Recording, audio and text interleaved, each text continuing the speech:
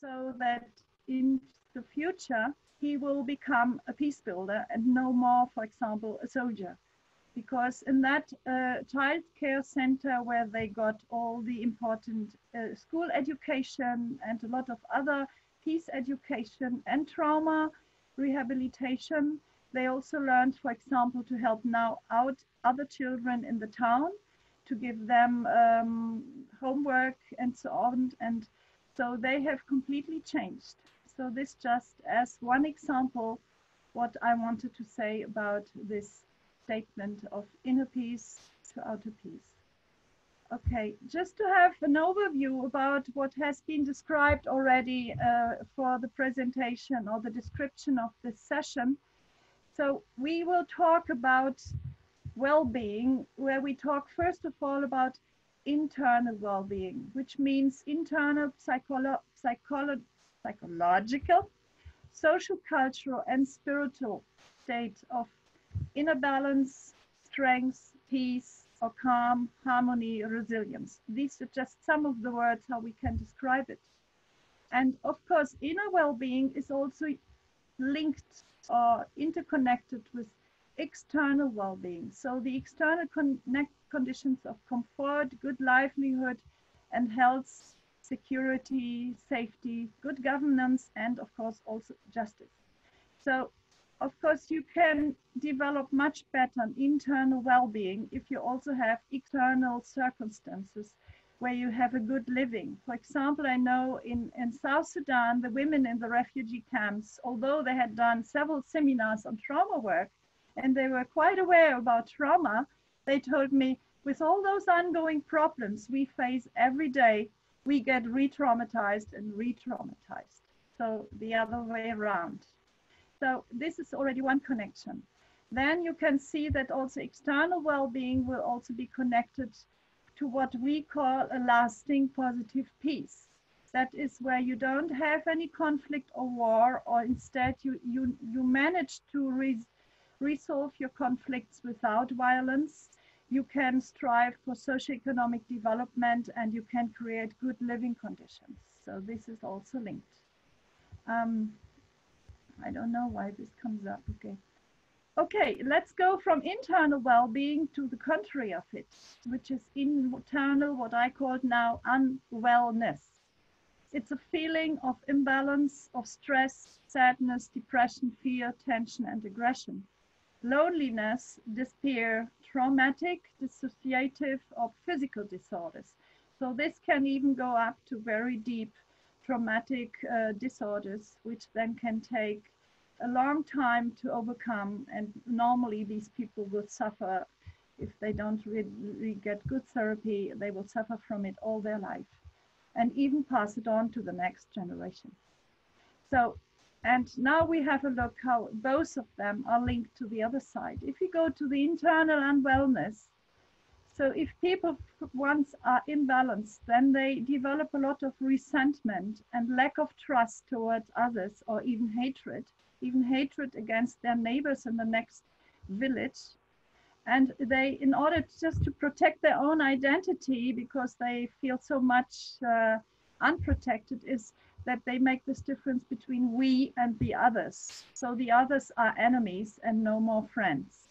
So often this ends up that persons, families, and even whole communities, they lose their social and also cultural integrity and identity, and you get more and more psychosocial destabilization. All of this I could observe, for example, in South Sudan. And on the contrary, well, of course, let's go to the right side. And if you're in such a state of hatred, resentment, so the smallest conflicts which might come up again will also trigger again violent conflicts and violent clashes. And so you have repeated conflicts, civil wars, you have very much more sexual and domestic violence, and it can even go up to a lot of atrocities, massacres, and the complete dehumanization. And on the other hand, if you could develop an internal well-being, you become able again to reconcile, to forgive, to respect others and to feel solidarity with others. And you come to that feeling of we are together. And you can create, again, psychosocial intercultural integrity, which then again leads you to lasting positive peace. And what we've already seen, you can build up an economic development and good living conditions. So just to show one more, which is often with trauma, is the vicious cycle of transgenerational reproduction of trauma, mistrust and violence.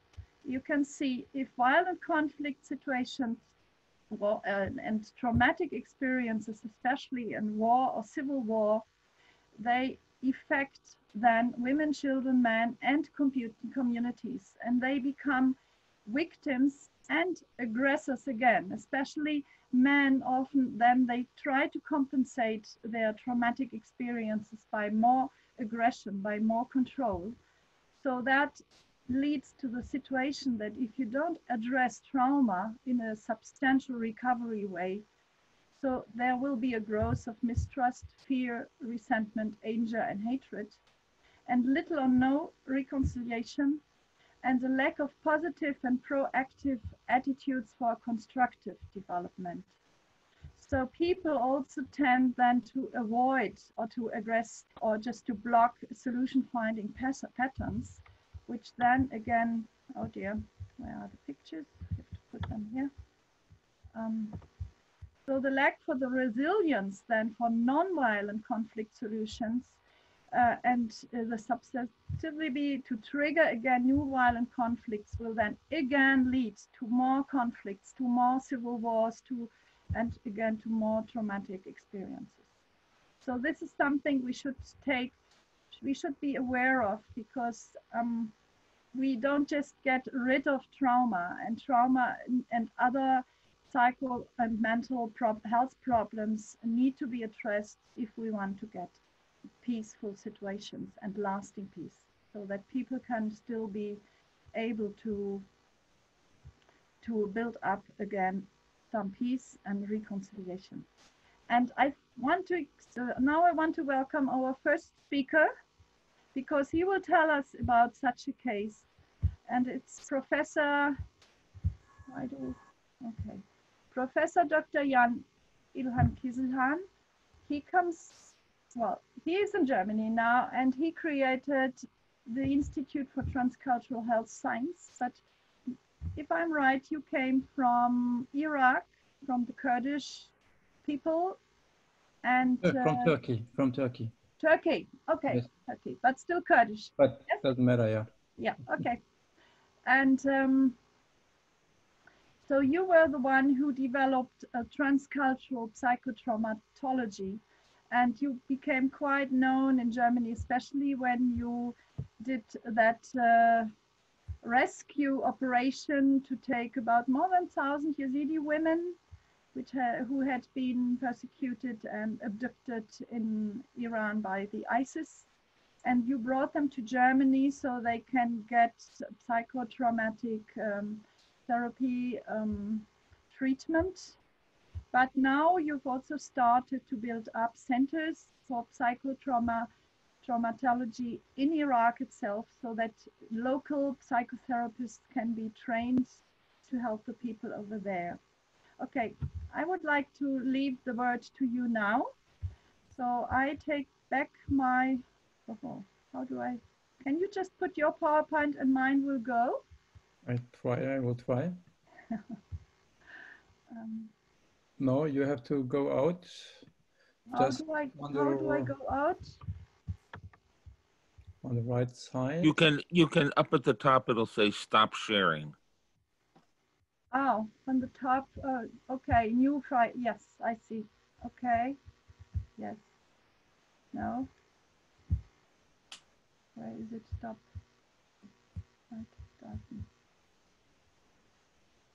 computer tone, no, oh yes, now I see, thanks, okay. Okay.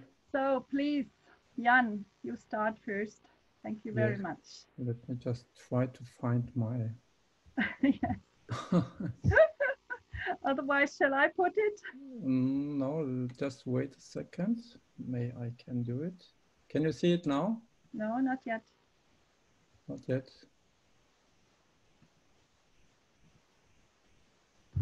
We're seeing your whiteboard.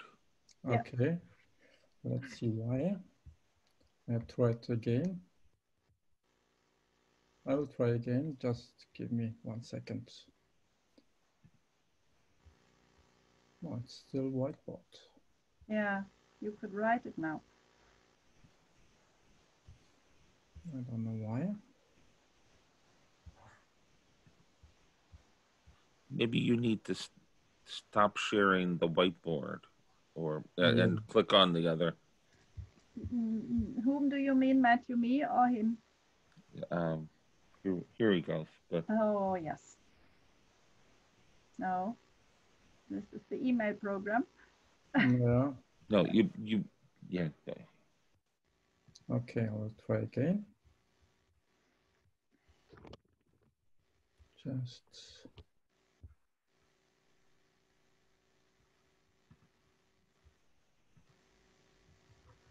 No, actually it doesn't work. So let's see. Right. Maybe I still need to do something. No, it's No. just, I have some, I don't know, see why, where's the problem actually. Bildschirm freigeben. Maybe I just change it. I went to several participants. Try again now. I changed to that function. Wasn't yet open to several participants.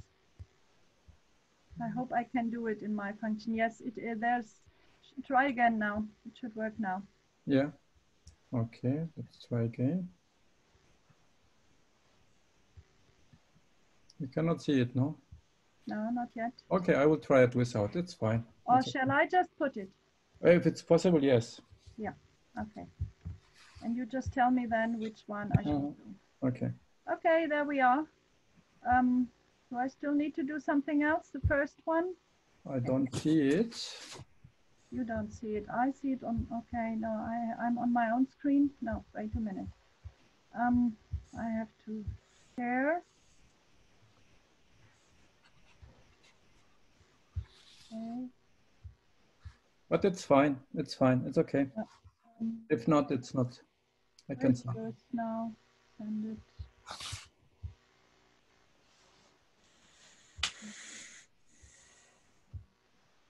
No.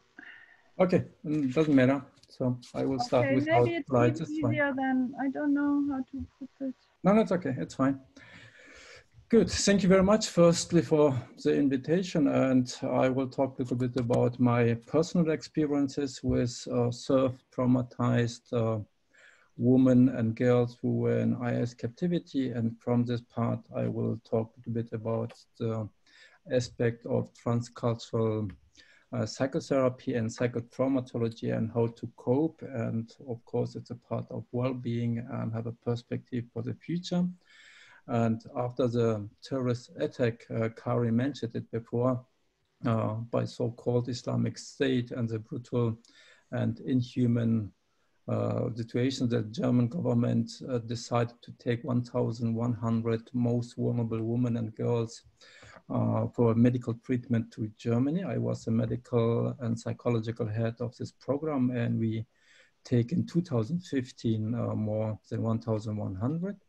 During this time, I was mainly in Iraq, based in Iraq, and speak to 1,400 women personally. And the stories actually were not easy to come to the terms with. And whenever I thought I had just been told the worst story of terror and utmost inhumanity, I had to listen for the tragic and incredible stories. So I had in my picture one girl that unfortunately you cannot see it, but it was Yasmin. She was 16 years old. And we wake up at the night. She was before in the hand of the IS, was worried that IS can return back and rape her again. She got up, sprinkled her face with food and set her and fire to herself.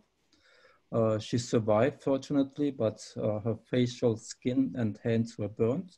And she told me every time, if I am ugly, they will not rape me again. This was for her very important. But nevertheless, the strength and hope of the young woman who spent many hours facing me actually impressed me very much. Despite all those imaginable cruel experiences, they keep fighting.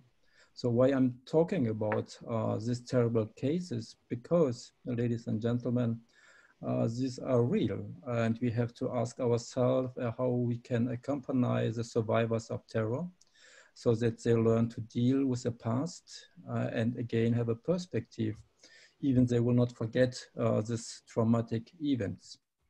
As a scientist, you and me, we know and can classify this action according to range of political, sociological, psychological theories, but sitting across from this woman, seeing them cry, doubled over, ashamed in pain, I try to understand it from the perspective of a human being. This means dehumanize sexualized violence against women, for example, in former Yugoslavia, Rwanda, or currently against the Yazidis, and another minority in Iraq and Syria, and also in Rohingya and other countries in the world, and has shown us how cruel human being can treat other human being. And so this is something that we should not forget, even if we'll have maybe living in a better situation. This means, as a result, the survivors, as well as the collectives they belong to, can be traumatized for decades. Forms of violence range from rape, harassment, mutilation, enslavement, marking the person by branding to killing the victim. The emotional well-being and psychosocial life situation of those affected can be impacted actually several dimensions.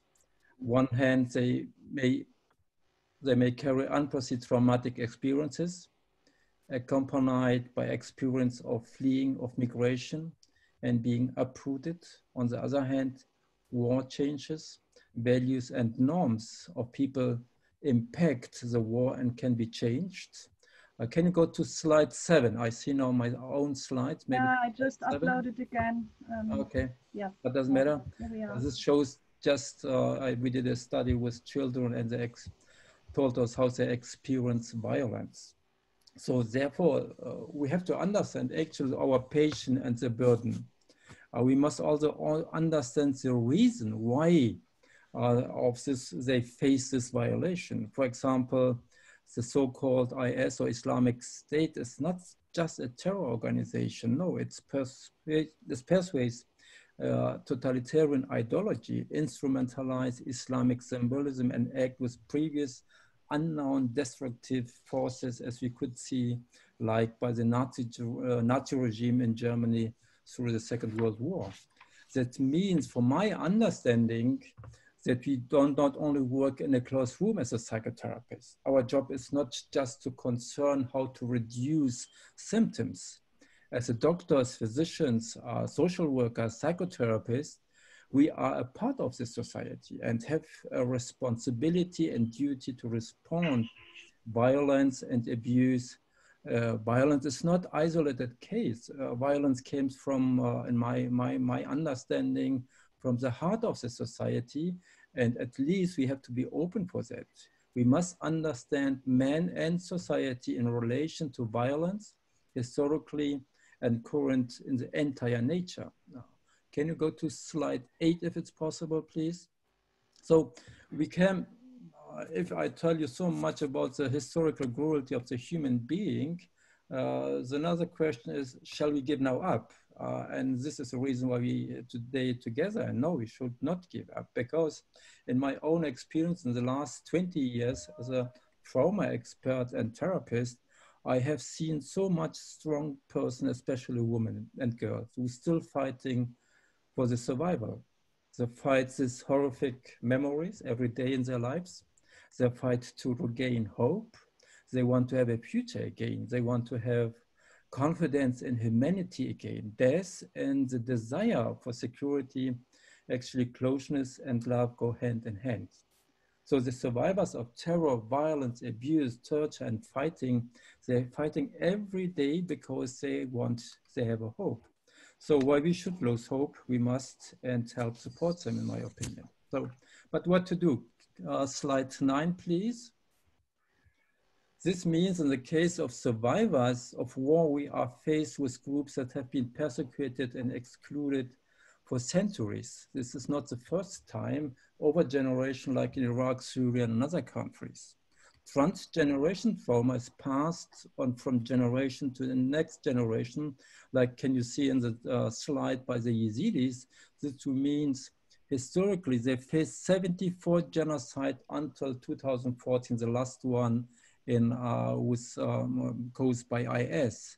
This means it's a transgeneration trauma which is passed, a historical trauma, to the next generation. Also, there's a collective trauma, which means on the 3rd August 2014, the IS aimed to destroy the whole society, not just take some of the women or girls. And of course, there's the individual trauma. Individual trauma means all of them have their own pain and own situation. So we are talking about 3 parts or 3 types of trauma: transgeneration trauma, collective trauma, and individual trauma. Could you go to the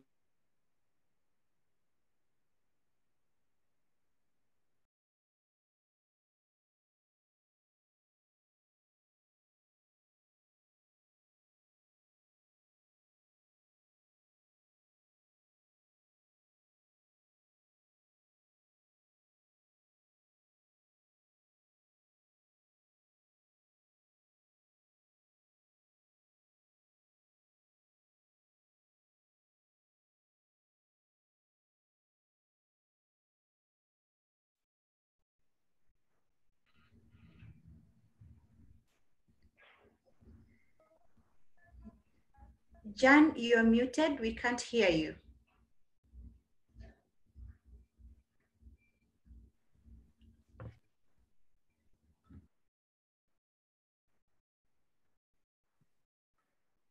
How is it now? Can you hear me?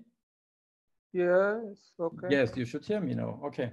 So this is important to have to understand that the trauma that we are talking about is not just one type of trauma, and it's depend on cultures like in Africa, for example, or in other countries, they face for many, many generations. So what we can do as a psychotherapist or as a physician, so first of all, of course, need a secure environment. If you don't have secure environment, you cannot do any stabilization, which is very, very difficult sometimes. When we were working in Iraq, we were 30 kilometers close to the IS fighting, and the people were worried, they are feared, and they have no future. But despite this, if we are in contact with them, we can give him some information, something like psychoeducation. So first, as a therapist and social workers, we have to actually find a new approach how to deal with them.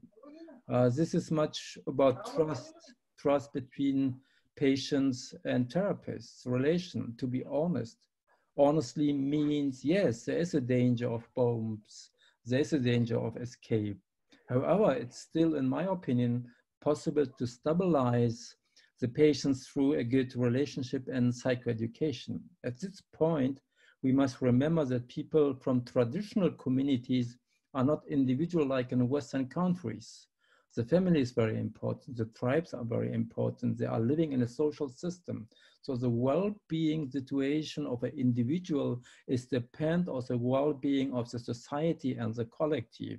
They are linked together and the thought is different. So the approach to different cultures means to find new ideas of the Western ideas of psychotherapy. We had to adapt in so-called culture-sensitive psychotherapy. Just give you an example, in the modern way of psychotherapy with traumatized patients, they it's a need to have a confrontation with the idea, with the traumatized situation. In some traditional family, to confrontate them with the trauma, it's sometimes very difficult. So especially in the Yazidis, I cannot say, close please your eyes and remember how you raped. So it's a feeling of a shame and they don't want to talk about this. And in some studies, we can find that sometimes not talking about traumatized events is a rehabilitation themselves. So it depends on the culture, it depends on the individual, and this have to be taken into account if we're talking about that. And how far psychotherapeutic trauma work is possible. Also, it depends also in the case of sexuality. I talked to, since 2014, I'm in Iraq, and I talked to more than 3,000 young women who were raped by IS, and they belong to a very traditional culture, and the sexuality became a very important issue because they are ashamed to talk about them. So we did a study, maybe on the slide 12, if you can see.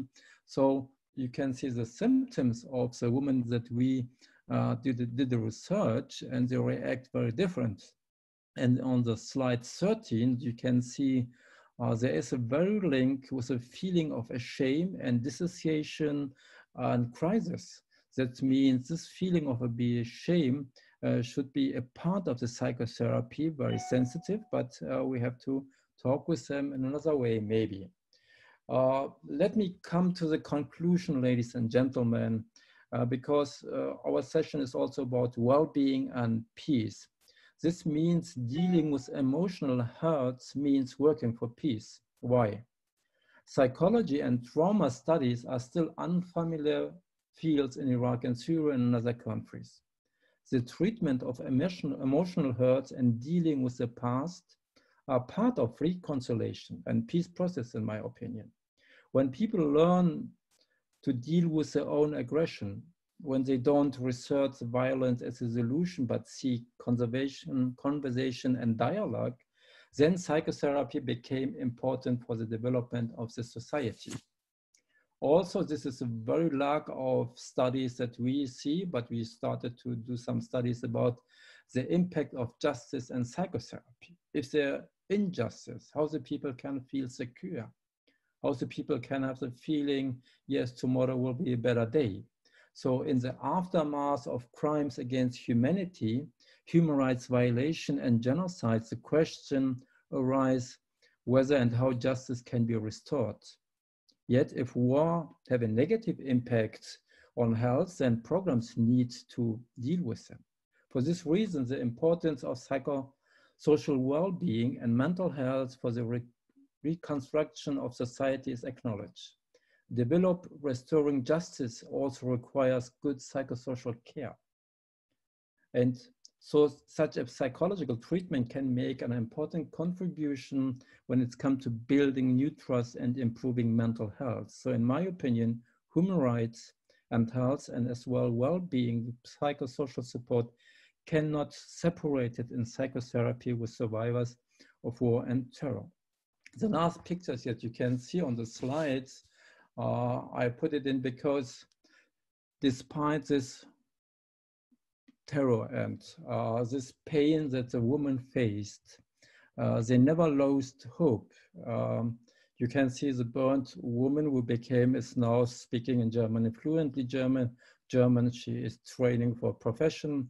And one is from Nadia Murad, maybe you know her from, she is a Nobel Peace Prize winner from 2018. When I met her first 2015 in Iraq, you will not believe in which kind of traumatized situation and pain situation I found her. But then we take her to Germany, did a treatment, and she became now the voice of the Yazidis, a very traditional society, but also a voice for the women worldwide. So we should not lose hope, because in my experience, our patients still fighting, and if they're fighting, we should be with them and support them. Thank you very much.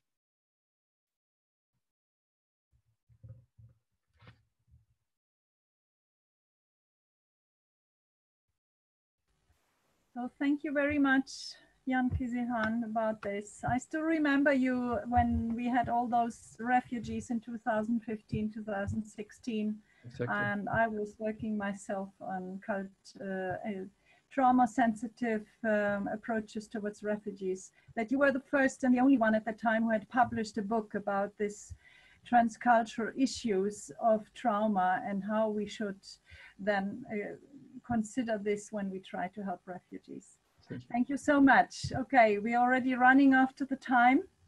So I would like to present as our next speaker, Helen Tanner. Okay, I'm not sure if I managed again to put up my own, maybe Jan Kisihan, can I try to send, no idea, stop. Okay, there we are. Okay, Helen Tanner, I don't know if I can show you again. This one, and then again.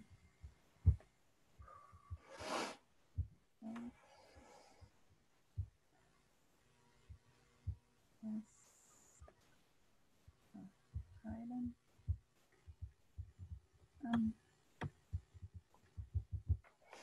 There we are. Okay. Helen, she comes from England, and she is a peace builder and also a forgiveness coach. So she was looking for her own ways how to come up to build peace, and I think she had a lot of experiences also abroad within humanitarian work and working in Botswana, Tunisia, Libya, Myanmar, South Sudan, Kosovo, Belfast. So what I understand, they are all conflict areas. So you must have had a lot of experience how people deal with that, how they manage. And out of this, you developed then, you became a Rotary Peace Fellow as well, and you did a degree in conflict resolution. And now you try to foster peace wherever you can, as I understood, and always in harmony with your own inner self, but also with the self of others. And what I really liked was, and together with the planet, and I liked your picture you sent me yesterday on Facebook, because we both have pictures where we stand against a tree. Okay. Okay, so I think you just go ahead, because you will talk today about how we can use forgiveness for building peace, searching for peace, uncovering forgiveness. And I think you had such a nice abstract which touched me. So I would like to leave everything to you now and not talk anymore. Okay. Thank you so much, Helen. Okay, so thank you so much, Karin, and good morning, everybody, and welcome to you all. So these are turbulent times for our global human family, and for many it is unsettling, frightening, confusing, and there is a general feeling of instability. So on the one hand, we're responding with love, care, support for each other. But on the other, we are deeply divided. And as this division is exposed, so too is our historical wounding, our fear, and this hidden drive for vengeance. So at this crossroads, we are being offered an opportunity to find a new way of being and coexisting with all life on this living, breathing planet. This new way will require us to change at a systemic level, but also at a personal level. We here, as peace builders, we are being called to fully show up as the leaders and peacemakers that we are and were born to be. We are needed now more than ever to speak our truth, to step up, step out, be visible and be heard. And as we find the courage and fire in our hearts, let us be fueled by love, not by the accumulated rage of our unhealed traumas. May our rightful anger focus our energy, just as the arrow flies straight to its target, into creating the new. How we build peace in this dawning age is as important as what we build. So we often discuss peace as though it is what's left when we are no longer at war with each other. But this viewpoint is not enough for it to be sustainable. We've got so many examples from around the world of where physical fighting may have stopped, but the healing never truly began. And it was only a matter of time before the fire of destruction once again sparked, maybe decades, maybe centuries later. If I asked you to imagine war and tell me what it looks like, what it feels like, it doesn't matter what age you are, where you come from, you can describe it to me, and many of your descriptions will be the same. We don't have to think about it. Whether we have experienced it or not, we know war. We have been groomed and trained to imagine it as a normal and inevitable part of our life on this planet. But if I were to ask you all right here now to imagine peace, most of you would struggle to describe to me what life would look like, feel like, what we would be doing, how we would be living and interacting. We would need time to think about it, to find the right words, and the likelihood is that we would all come up with a very, very different idea about what it is. Karen, could you take down your presentation there? Anyway, presentation. Yeah, your presentation's still showing. It's still showing. Yes. Where? Oh dear. Up on the screen. I don't know how to do it. Okay, now. okay, don't worry too much. Oh dear. No. Okay. Stop. Is it gone now? Yes, it is. Thank you very much. Okay. Right, so I'll just start again from that last bit. Yeah, so if I were to ask you all to imagine peace, most of you would really struggle to describe it to me.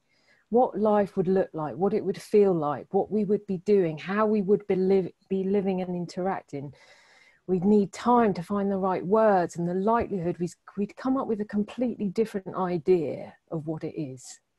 We are conditioned on an almost daily level to think about and imagine war.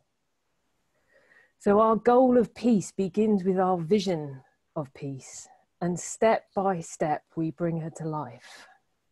So we are moving to a time not just of building peace, but of being peace, where she flows through us and guides us in our words and in our deeds. And three of the biggest questions we will need to answer in the creation of this new world will be: how will we manage our conflicts without violence? How will we use our power in relation to others and to the planet, and empower ourselves out of being the victim without ourselves then becoming the perpetrator? How will we manage our pain, our suffering we feel throughout our human experience? Free ourselves from this burden of rage, our pain, the past, and those who have harmed us, and return to the place of love. In order to be free, to live from a place of love and empowerment, and to find sustainable peace within, we are required to make a journey, not just once, but many times throughout our lifetime. It's a journey of healing along a very ancient path, and we were required to let go of all that is not love. The release will be painful, but the reward magnificent. This journey, path, and destination has a name, and it is forgiveness.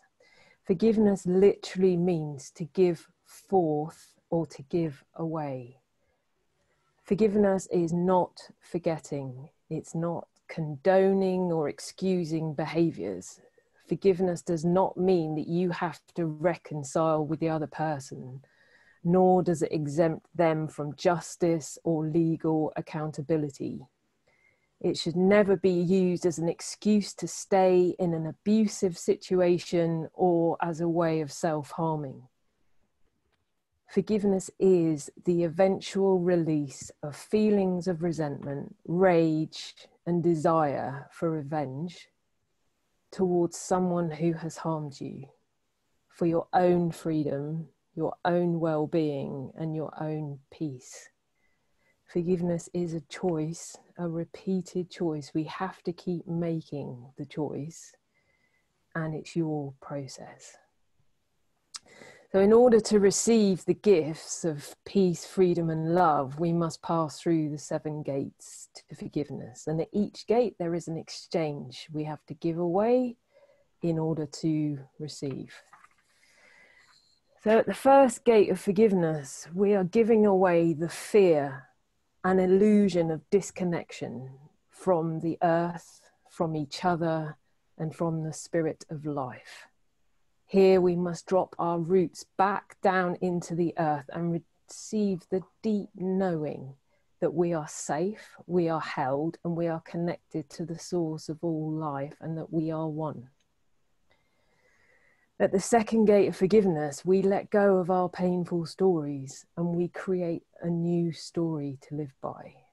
One filled with hope, filled with joy, where the heroes and heroines are the creators, the peace builders, the carers, and the lovers of all kinds.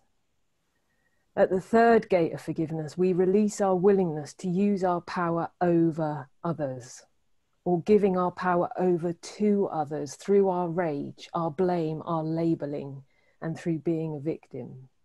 We move towards to sharing our power with others and in collaboration, and to empowering others.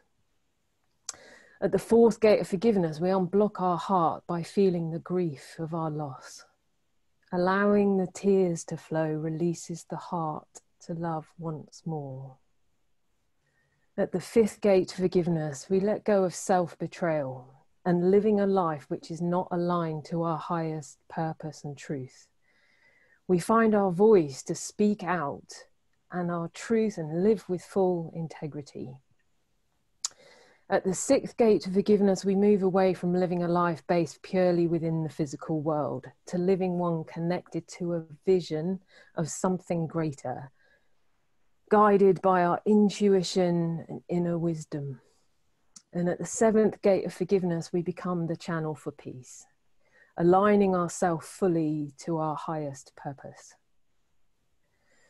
3 things you can do to get started is firstly to make a list of anyone you are holding resentment, anger, or desire for revenge against, and why. It might be parents, siblings, family members, God, your significant others, your children, yourself, your body, your friends, colleagues, employers, politicians. The list is endless. For each of the people you can name, complete the following statement. I am holding on to, whether it be anger, resentment, or hatred towards whoever, because they, and just write what they have done in your eyes that has hurt you. And just keep writing these statements. So you're beginning to get a sense of this is where I'm holding on. So you're getting a bit of an overview. So that's one thing you can do now. The second thing is once you've got that, is to choose one and to focus, to really focus in and say, actually, I'm going to heal this one. I'm going to start here. It doesn't matter where you start, just start with one of them. And at this point, write down your painful story. Just put it all down onto paper. And when new things happen to trigger the memory or to trigger the hurt, write it down. So create a space somewhere where you are going to write your painful story and contain it. We put it in a kind of container. If we don't do that, we tend to talk about it a little bit to this person and to that person, and it's like seeds. We send out all these seeds out into our interactions in our life. And what I invite you to do is bring it back. Bring your story back. It was your story, it happened to you, and it's real. So contain it, bring it back, and it's sacred. What happens to us is sacred. It's part of our heart, part of our journey. And this, from our story, we bear witness to ourselves. This happened. It happened to me. But it doesn't define you. You are more than any painful story that happened to you. You are more than that. So we start to contain our story, and then we can work from that place of our story as foundation. There is a lot to be learned from our story. So that's what I invite you to do as a second step. And as a third step is to set your intention. Intention is very powerful. It's to say, actually, I choose to heal. I choose to heal this. I want to let this go. I want to find love again. I want to be free of this. And one way you can do this, I find nature very powerful, is you go find a place in nature and sit and breathe. Just notice how your body is and just allow yourself just to relax in that moment. And allow yourself to think about, if I were to let go of this pain and suffering, how would it feel? What change would you like to see in yourself? What would you be doing if you were no longer holding on to all of this suffering? What would happen to your energy? Notice the people you would be with and how you are interacting with those people if you were to let this go. And when you imagine this future self that has gone through this journey, what advice would you give to the person who's still hurting? What advice would you give to that part? And when you are ready, just make the commitment. I commit to this healing process. And in that space, wherever you are, just try and find a little, whether it be a stone or a pebble or a leaf or something natural that somehow for you symbolizes that healing process. And bring it back with you and place it somewhere. And every time you look at it, every time, yeah, just keep tuning into that place of healing and future well-being. It's very, very powerful to set your intention, particularly in nature, and to be witnessed that this is what I choose. And you will be aided and helped. You're not on this journey on your own. So those are my three top tips to get you started. And as peace builders, we are needed now more than ever to do our work at the highest and deepest possible level. And in order to do this, we have to do the inner work. There is no getting around it. If we build peace in the outer world, but we do it with rage and pain in our heart, we will only build so far and so high. The true inspiration for our work must come from the foundation of healing that we are able to bring forth from our own heart, to our own people and to our own land. In this way, the river of painful stories which has been passed to each and every one of us from our ancestors, from the pain that hasn't been healed up to now, stops with us. And from this point onwards, it's peace that flows forward from you and through you. If forgiveness were a person, she would be a woman. She, like many others who have stood and spoken up for peace in the world, has been deemed a threat to the old world order. She's been put in chains, hidden away, possessed, owned, treated like a slave, and her story and gifts withheld. She is the one with the key to peace. So I really invite you to get to know and invite forgiveness into your own lives, to honor her gifts and be humbled by her demands for your growth and healing. And I'm here to serve you on your journey. Please reach out to me if I can assist you. I guide people through the 7 gates to forgiveness. And yeah, please just reach out for me. Don't feel that you have to go through this on your own. As a final note, I just wanted you to know that I have been brought to my knees in my own life by betrayal and abandonment. And by undertaking this forgiveness process, I have returned clearer, stronger, and with more love and compassion in my heart than ever before. It is possible, and there is hope. There is no way to kill peace, love, or forgiveness, for they are much bigger than death, hate, or suffering. And be the change you wish to see in the world. Thank you very much.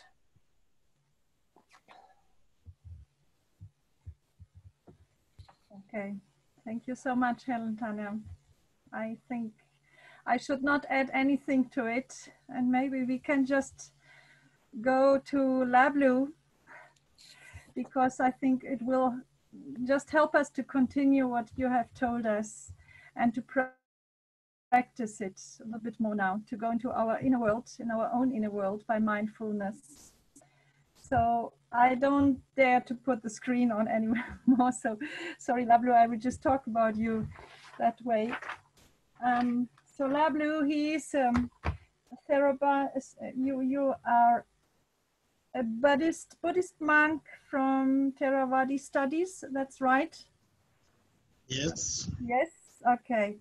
So Lablu Barua, he's a spiritual teacher and a mindfulness meditation expert, and as this he has come to join us today. But he also pursues BBA and MBA degrees and now a PhD degree at the university in Thailand, the Buddhist university. I don't dare to say the name, it's too long. Okay. The university. And you're also an ambassador of Institute for Economics and Peace. And you have been working with different organizations to promote inner and outer peace. And in this capacity as a Buddhist leader, you have visited different countries and you have promoted interreligious and intercultural dialogue. So you are also an author of numerous articles, and you are especially now promoting interfaith dialogue, such as Hindu-Buddhist or Buddhist-Muslim dialogue. And you are switching between Thailand and Bangladesh. Right now you are in Bangladesh, yes. And yes, and I would just like to invite you now just to continue after Helen's speech to talk a little bit more about this method of mindfulness, which can be one of the methods how we can work within ourselves and how we can focus. Thank you very much, Lablu. So good afternoon from Bangladesh, and my blissful regard to Karin, Helen, Professor Jones, and all facilitators, and greetings to all participants in here. I'm going to talk about how mindfulness can contribute to peace and the futures. I think that we are listening every day mindfulness in our daily life. So mindfulness, because it's used as a desk in a religious institute, school, college, university, and in many government and private organizations. So what is mindfulness to you? That is my questions. When I talk mindfulness, I might use some ancient Buddhist philosophical words, as I am a Theravada Buddhist monk, and my more research on the Theravada Buddhist perspective of mindfulness. And also mindfulness start during the Buddha's times is 2,560 years ago and until today. So for me, mindfulness is like a completely engaged in a present moment, each moment with a open mind. And in our lives and paying attention on things as it is arising. Like our Buddha said, yatha bhuta. That means whatever is arising, see it exactly, accurately, and rightly. So if you see some things very rightly and clearly, moment to moment, then there is no doubt, which is in our Buddhist philosophical word called vicikiccha, that means doubtful, no doubtful. If you have doubt, some things about and real, you cannot realize the reality, and you feel fear, worry, and many also mental problems. According to Buddhist philosophy, if we have a doubtness and we can develop ourselves, which is called the unwholesome or unskillful road, is a greedy, hatred, and delusions. And those of the things mostly affect in our life to the inner quality, and is make an effort to make our balanced life or to give in some forgiveness to others.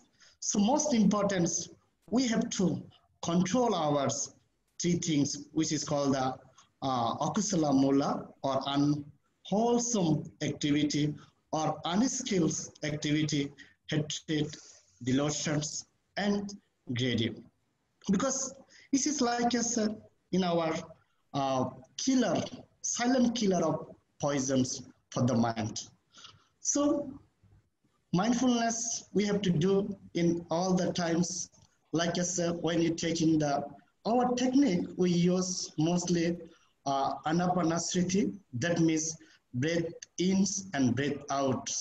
And I tell you that we have to think that how breath in comes, how breath in out, because this is related to our oxygens. We are taking oxygens and we are going to out our carbon dioxide, which is not good for also for the environment, too much carbon.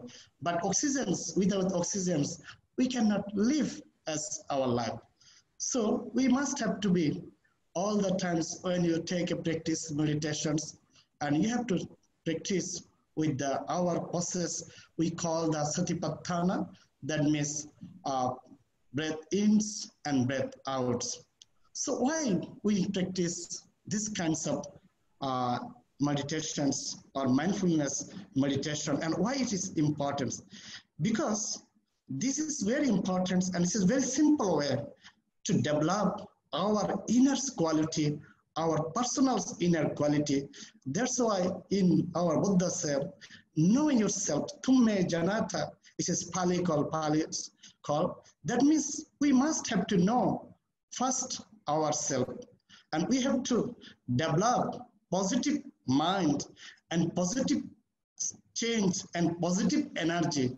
If we have a positive mind and positive energy, then we can change to the family, from the individual to family, and family to our community, and community to going to the street.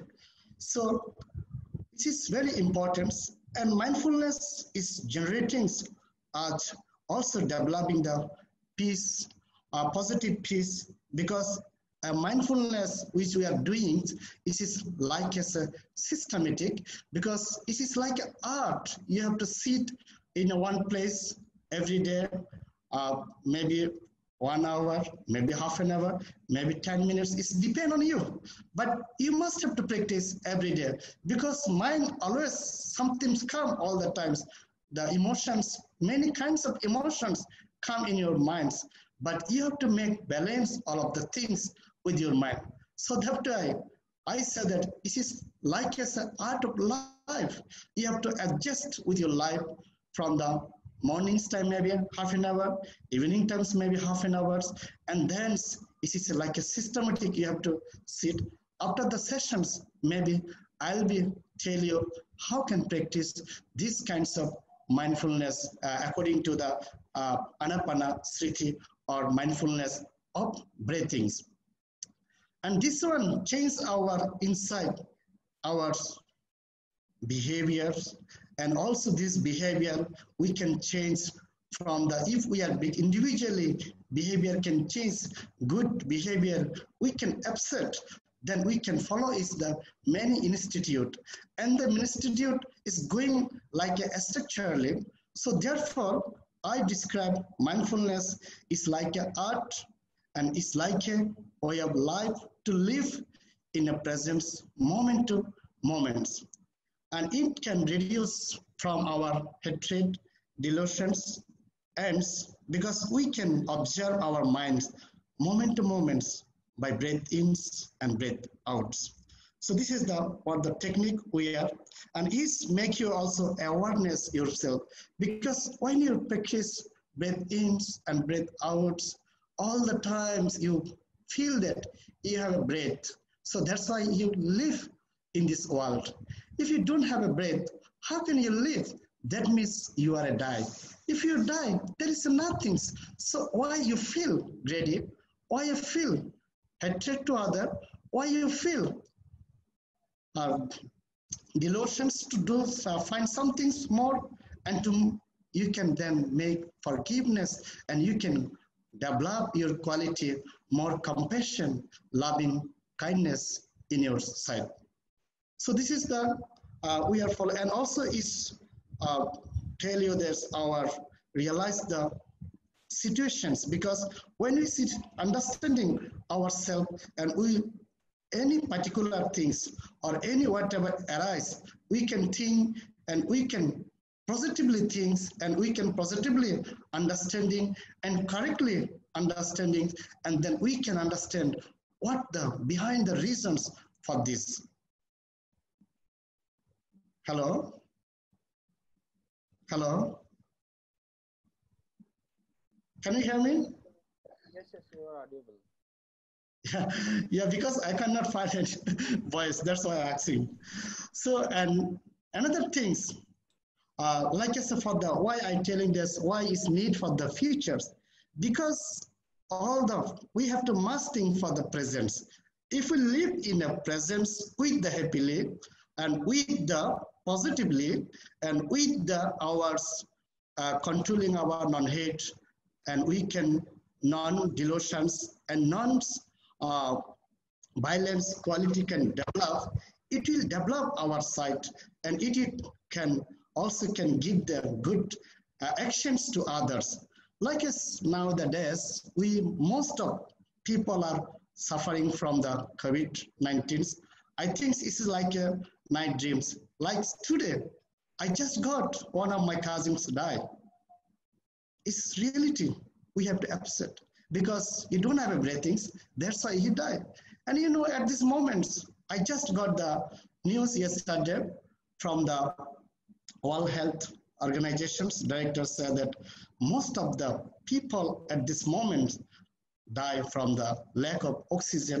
And if we don't have a lack of oxygen, and they fail, some organ fail.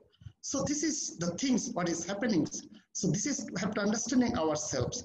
And what is going when this crisis come, and many of multiple problem is coming, because of some people losing their job, some people have social problems because they are living in one places which is called isolated or quarantine, or they are the social distance, physical distance. Even today, some of my relatives die, but we cannot go there because of there are some of the rules and regulations, and it makes us stressed and feel unhappy. But when we feel that this is the reality, I have to accept, because of I have to live for myself. This is my breathings. If I lose my breathings, so how can I help others? So you have to think about yourself. So that's why one of the Buddhist philosophy called what we are telling this, by practicing right mindfulness, because mindfulness, not many kinds of mindfulness now at this moment, the teachings, but we are telling this right mindfulness. Right mindfulness means you have to purify your bodily and verbal and mental actions, and it properly manage your actions to make best use and value of life, and it will reduce the social conflict, and it will reduce the mental conflict, and it will reduce the others problems, individuals, and also societal problems. Because when you do the Anapanasriti, then you can realize everything, and you can make your life as a middle, we call the Majjhima Patipada. That means the middle way of life or moderate of life. Whatever you need at this moment, you have to accept it, and you have to be happy with it, as like you are happy with your breathings. If you don't have a breathings, you cannot live. That means whatever you need as the most essentials, if you have that things, then you can to the happy to other things, and you will be happy with the small things, and it's developing your inner quality such as a patience, tolerance, sympathy. Because when you're feeling as a meditation of the mindfulness as the breathings, then you also got some of the physical symptoms like a pain in your shoulders, and got also pain in your backbones, and also got pain, and some symptom will be occurs, but you cannot do this, you cannot think that of things, because if you think, you cannot concentrate your minds, which is breathings coming and going. So that's why, excuse me. Can I just ask you now to come to your end, because we will be running out of time and we would still would like to have the discussion groups. Is that possible?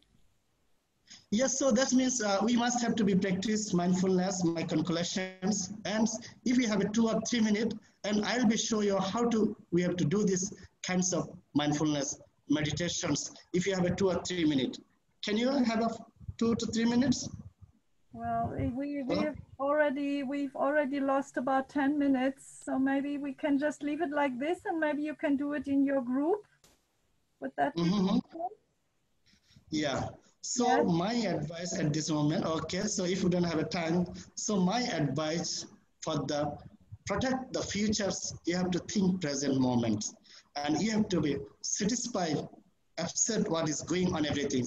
You will be willing as like you accepting your breathings, so at like you accept whatever going, and you live with the present moment, and then will be future will be good. So thank you very much everyone to listen with me and stay with me.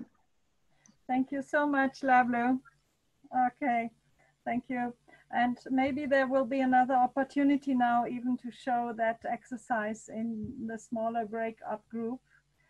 So I think it's still important that we all get now an opportunity to discuss among us. And as we are 27 participants for the moment, this doesn't seem to be too difficult to split up into small groups and then to have some more discussion.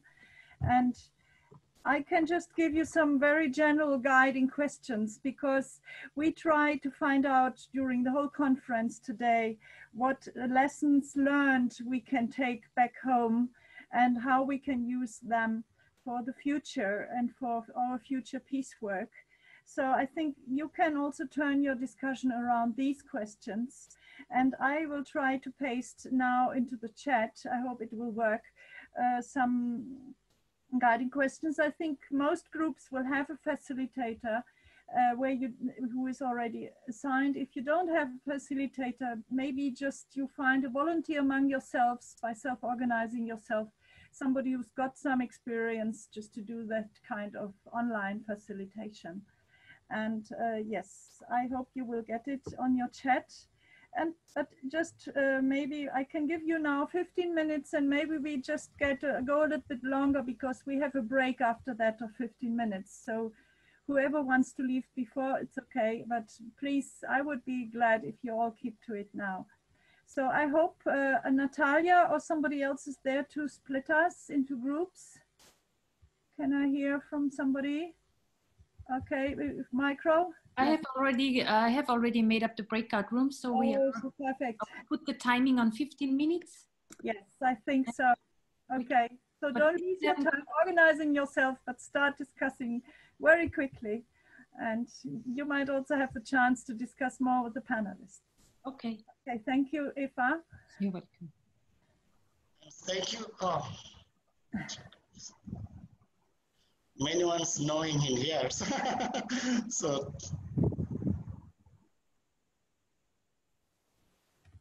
Okay, so we are still 20 participants, or even more. Everybody's back.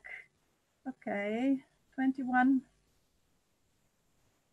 Thank you that you're still all here, that you did not rush right away to the break. I hope that you have written all into your chat and that we can still manage to find this chat. Did somebody, Eva, do you know whether you could copy it from the group chats? I'm sorry, I forgot. You forgot. Oh dear. There was no question in the group chat, actually. Huh? And there was no question in the group chat. Yeah, apparently I did not know how to paste it into all the different groups. Sorry. Our group chat was empty as well. It was 3 of us, and so it was just chatting. Okay, maybe we just try now within 5 minutes to collect from, how many groups were we, Eva? 4. 4 groups. Okay, it's not too much. Maybe we just collect from each group 2, 3 key points you found, which then we can collect now, and we could also take to the closing plenary this afternoon, because that's where we collected them from all the sessions and workshops. I can post my comments here if you want. Yes. What I collected from the presenters. Yes. Okay. Not from the presenters. The presenters, I think, but yeah, you can still, you mean you can post it, you can just copy it into the chat? Oops, it's on. Shahnaz, was it you? You said you can paste it into the chat? Yeah, I can. Okay, now you can put it here. Okay. Just put it in here, yes. So very good. Okay, maybe another group. Can you just? Yes. Hi, Karin. Try to write it down. This is Nino. I was. Yes. Yes. Nino. Yes. Our group also came up with some rights, and I would like to invite Matthew, who was a reporter and recorder for our breakout group, who will share all those inspiring ideas that we came up out of the inspiring presentations, of course. The 3 key things that we talked about was the importance of forgiveness, that if without forgiveness, love is hard. The second is the importance of love, and how loving oneself and being able to love oneself may lead to being able to love others without respect to race and ethnicity and all the things that seem to divide us. And the third was the importance of empathy. The statement, if you cannot feel a person's skin and shoes, it is hard to forgive them. And so we really found this a very inspiring idea of connections of inner and outer worlds, inner and outer peace, and looking at ourselves at this moment as a way of stopping that river of pain and resentment from generations, perhaps, and letting only peace flow forward. Thank you very much. Thank you. I managed more or less to write it down. Thank you. Okay, another group. Maybe Yuki will be so kind to tell what we were speaking about. Okay, I'll do my best. I don't take all notes, but what I took is so overcoming trauma, healing, that kind of thing could be really cultural. So one way of intervention could work in certain country or area, but not really to others. So it could be really cultural, and that could be religious as well. And also we discussed that forgiveness could be a little bit Western way of thinking or philosophy or idea. And from Buddhist point of view, it could be maybe closer idea to respect others and have a compassion to others. I think that's all from my memo, but could you add if you have some more?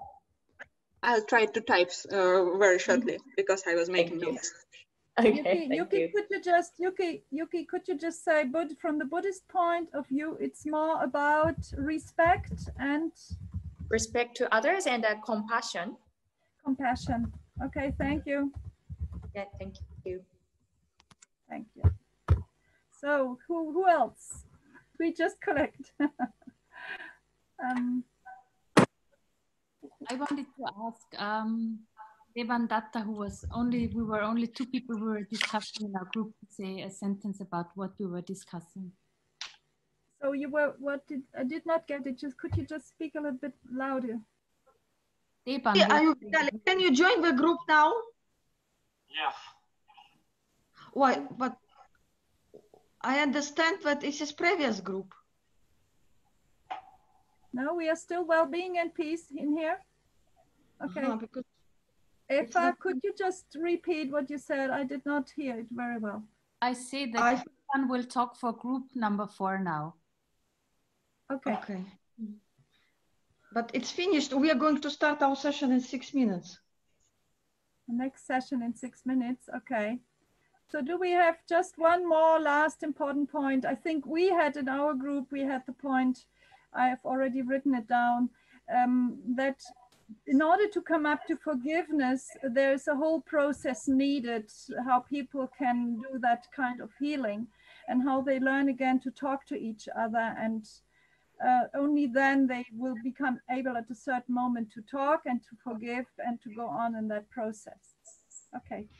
So thank you very much, so much also for all our speakers, and please take back home some of these ideas between the inner and the outer world, between inner and outer peace, and spread it around you, because I think we need it everywhere in the world. We have millions of people, of traumatized people, and we need to find ways out of it towards more sustainable peace. Thank you so much for all of you having been here. Thank you so much. Thank you so much. Thank you so much. It was a pleasure to have you with us. Okay, thank you. Thank you. Thank you so much for inspiring. Yes.